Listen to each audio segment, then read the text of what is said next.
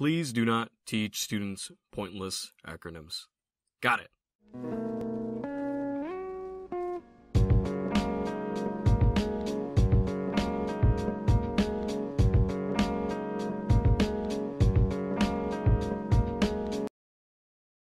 The history of the internet all started with a government project called ARPANET. As it developed, it was eventually commercialized. When it evolved, it became the International Network, or the internet for short. This is what you're connected to right now. You are a part of the biggest network in the world.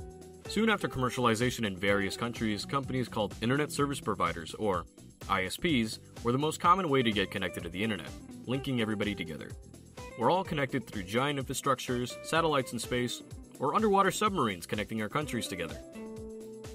From the backbones to the ISPs to you, networks exist either as LANs or WANs. Local area networks, or LANs, are like your home or even a small office, upward to geographical networks called wide area networks, or WANs. These could be cities, campuses, buildings, or just large networks. When you connect to a network, you get something called an IP address. It might look like this, or anything. But the most common addresses you'll see in a LAN network will probably look like this. When connected, you'll gain an IP address to identify yourself in the network. If you're trying to send something in the network, you send what is called a packet. A packet has an IP address to route where it needs to go, and that packet itself needs to be sent to the router, or the default gateway. The default gateway will usually have the first IP address in the network. If you check your IP configuration with this command, you can see the default gateway in there. And then you have your administrators. Administrators can do whatever they want. They have the credentials, they have the power, and it's a power that you need to assign very carefully. Because of their powers, you want to have your administrators live by a higher standard. That means longer passwords, more frequent password changes, and making sure they authenticate over and over and over again. When we restrict users, we do it because we need to implement the principle of least privilege. The principle of least privilege is making sure that everyone gets what they need. With them getting the necessities, you can reduce your attack. Layer 2, the data link layer, is more logical than the physical layer. This is where frames exist. Frames have a source and destination media access control address, known as a MAC address. These are used to route traffic on its own level. A device gets its MAC address from its network interface controller, known as a NIC. At this layer, instead of the computer being identified with an IP address, they're using frames and MAC addresses. Keep in mind that the frames can hold packets which operate on a higher layer. It's usually the payload in the frame and is unpacked once it communicates with a higher layer. At this layer, a piece of networking hardware called switches operate. They're like hubs, but they're not dumb and they won't send everything through every port. They send things where they need to go based on the MAC address. This itself is called switching. Switches can be configured for security or efficiency on a logical level. Layer 3, the networking layer, is where packets work and are sent around the internet. This is where routing is done, and you guessed it, this is where routers work. Routers will route packets to the IP address where they are addressed to.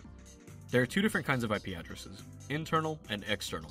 Internal IP addresses are used within your LAN or WAN, usually assigned based on what is called a subnet mask.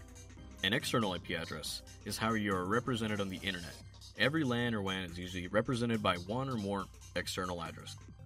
Layer 4, the transport layer, deals with traffic control and communication between two hosts.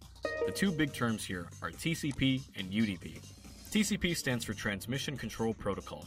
When something is transferred with TCP, it will verify that the host exists, send the packets in the order that it's supposed to be sent in, and, in the event that the data is lost or damaged on the way to the destination, TCP will correct it and request the packet that was lost. UDP stands for User Datagram Protocol. UDP is a low latency connection that can tolerate loss. Packets sent with UDP are sent regardless if the host exists or not, might not be sent in order, and it will not recover packets like TCP if they are lost or damaged. Just keep in mind, TCP is reliable and should be used for accuracy-sensitive data, while UDP is great for low-latency activities like voice, video streaming, or gaming. Both TCP and UDP have 65,535 ports. Browsing the web is for port 80, downloading files is for 20 and 21, and secure web access is for port 443. Layer 5, the session layer, is used to manage sessions between two connections. Its primary purpose is to open, close, and manage the connection between two different hosts.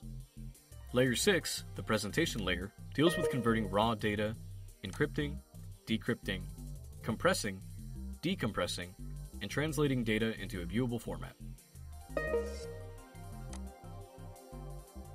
These layers can be used to form examples or assist in going down a chain to properly troubleshoot any issues that you might run into. It's important to understand how these layers work together. I say FTP a lot because it is a protocol for file transfers. Protocols are a set of standards for certain services that they need to follow. As an example, any kind of web server needs to use HTTP or HTTPS as its protocol when users are attempting to access it. The first protocol we're going to be talking about is HTTP and HTTPS. These protocols are what web browsers use to explore the web. They stand for Hypertext Transmission Protocol. The one with the S at the end just means secure. HTTP will use port 80. HTTPS will use port 443. Both of them can use either TCP or UDP. Domain Name Service, or DNS, runs on both TCP and UDP ports 53. When you connect to a website, say youtube.com, instead of using an IP address, you simply type www.youtube.com. Whenever this happens, you're using DNS to translate that domain name into an IP address for wherever you want to go. If you're wondering how you get an IP address when you connect to your home network, the answer is Dynamic Host Configuration Protocol. DHCP runs on UDP ports 67 and 68. DHCP is a client-server protocol that assigns IP addresses depending on how the DHCP server is configured. Secure Shell, or SSH, is a protocol used to remotely access computers on a secure channel. SSH runs on TCP port 22. Telnet runs on TCP port 23.